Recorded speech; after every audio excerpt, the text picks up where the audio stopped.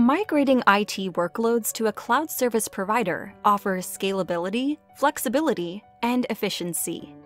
More and more organizations of all shapes and sizes are expected to use cloud platforms to manage data in the times to come.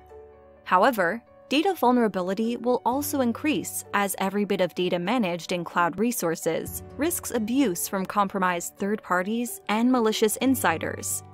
With hundreds or even thousands of privileged identities created to administer day-to-day IT tasks, securing critical cloud environment from unauthorized access remains the top security concern for IT risk management pros.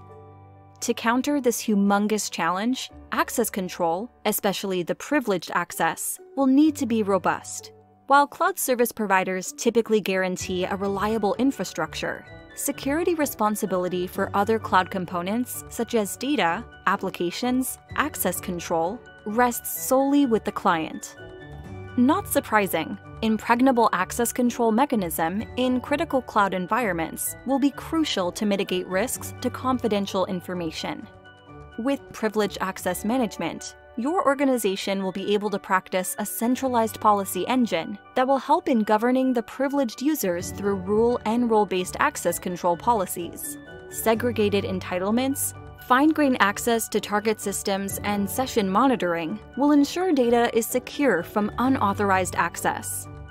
In addition, multi-factor authentication and robust privilege password vaulting would offer an additional layer of security to information assets in cloud environments. Thanks for watching this video, and do watch our video where we discuss how PAM helps in mitigating data breach risk in managed service environment.